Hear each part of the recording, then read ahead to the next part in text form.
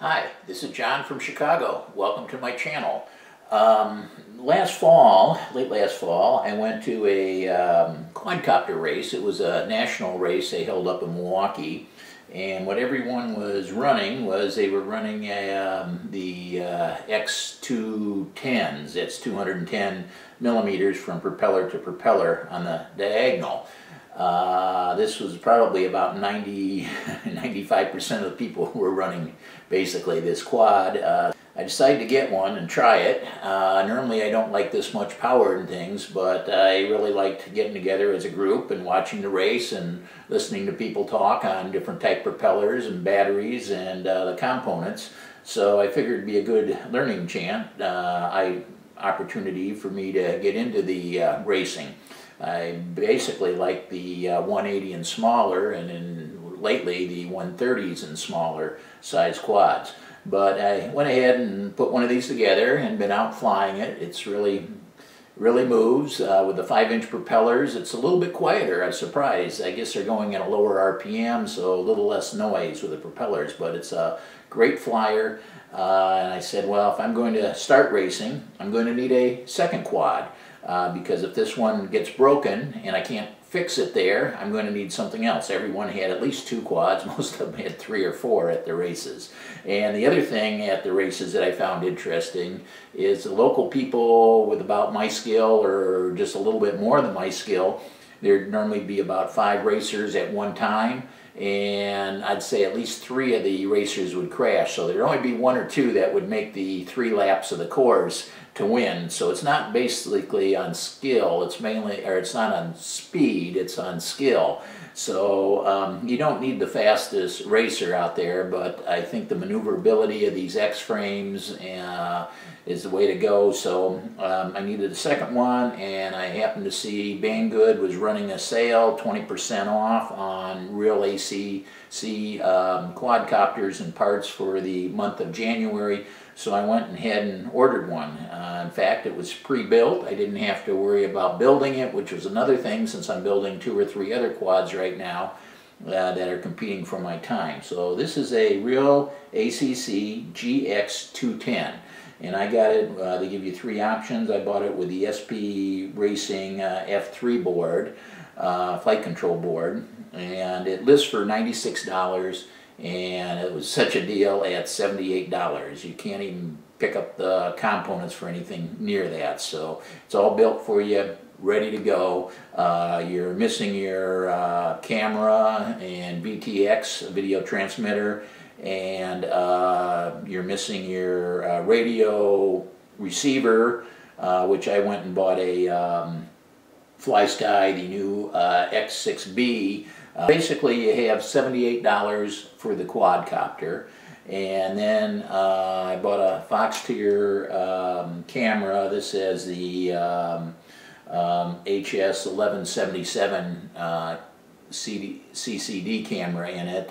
These are about $30. A VTX is about $15. So to add your FPV gear, you're looking at around $45. Like I said before, the receiver was about $10, so you're looking at about $130 to get this thing up and flying, which is a really great price. It's pre-built. I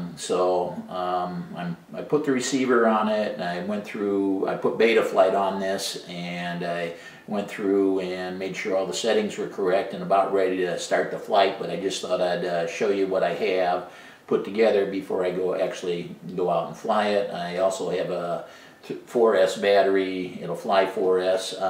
This one is not quite as fast, or doesn't have quite the pull or thrust as my earlier one that I bought. This I'm using. A little closer view.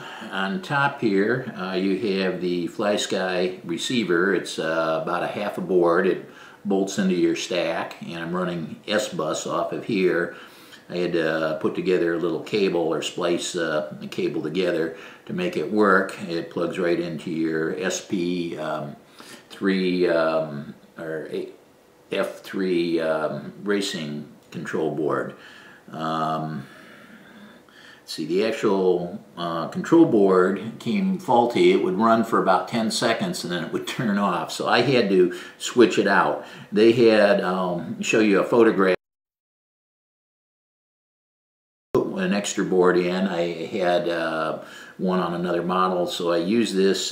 They did not use pins. Mine had pins on it already, so I had to desolder the board and put on some connectors for pins to match the one that I had.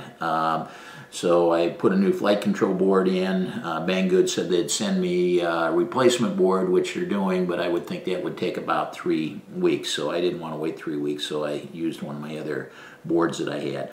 Then underneath there you have your power distribution board. You can't really tell what's going on there because they have a lot of it covered. I guess it's a new thing for shielding, is they put some aluminum box over everything to keep for shielding. And the other thing that they're doing a nice job on is they use rubber mounts on everything now.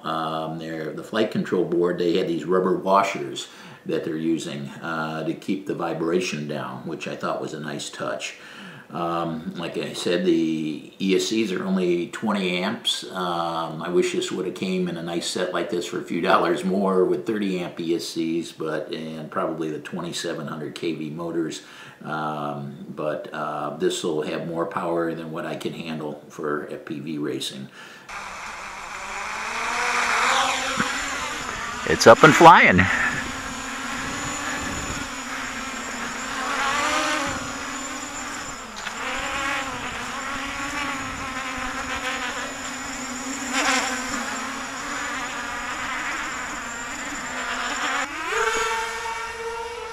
Oh yeah, it moves. Uh-oh, I can't. Oh yeah, there it is.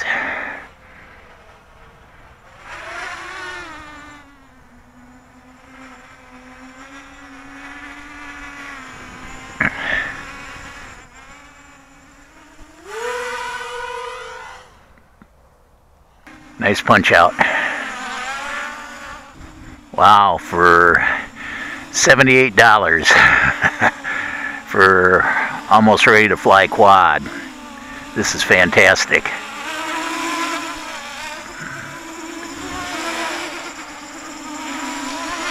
It jiggling's my finger. It's cold out.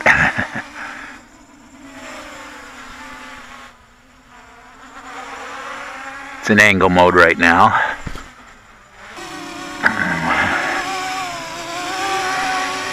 The 2300 kV motors are definitely a little slower than the 27. But yeah, this thing handles like a dream. Okay. Horizontal mode. Nice loop.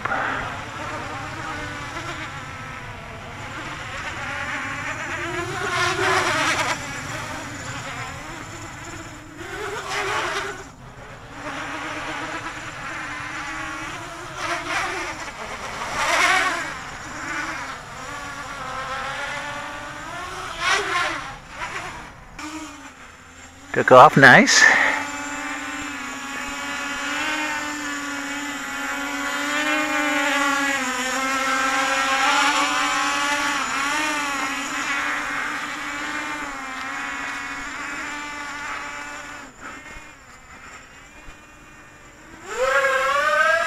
Wow.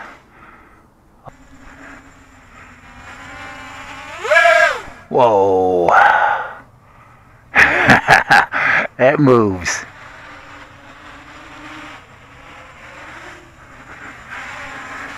All I can say is wow.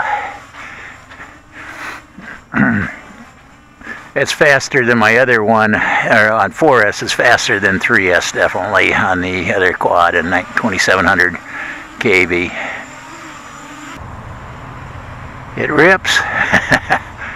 For the money, this is a great quad. All reviewers' comments have always been, wow, when this is running on 4S.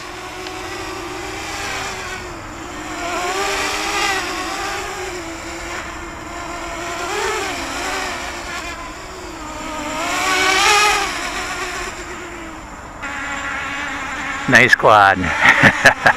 Unbelievable for 78 bucks for almost ready to fly. Just add your receiver and FPV gear and you're set to go, and a battery. That Forest battery is nice from Infinity.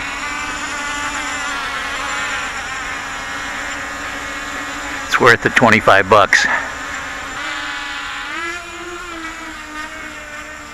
A lot brighter.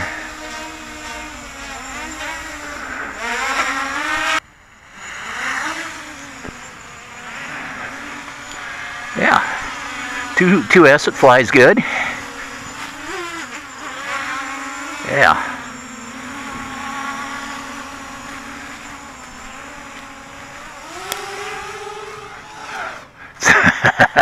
I know it's slower, but it's still quick. Wow.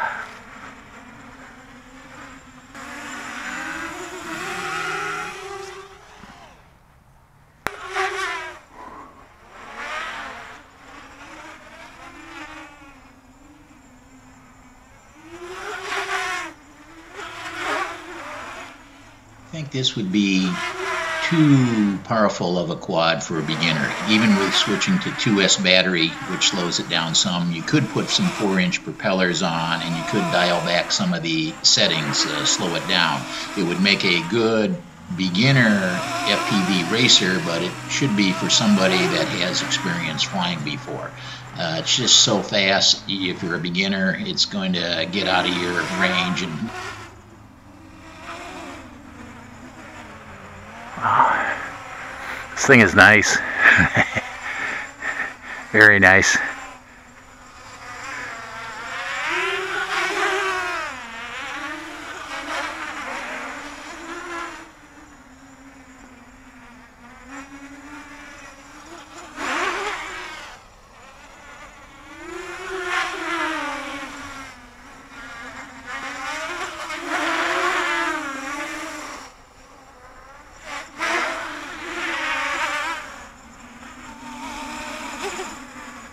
Yeah, these X frames are very nice, well balanced.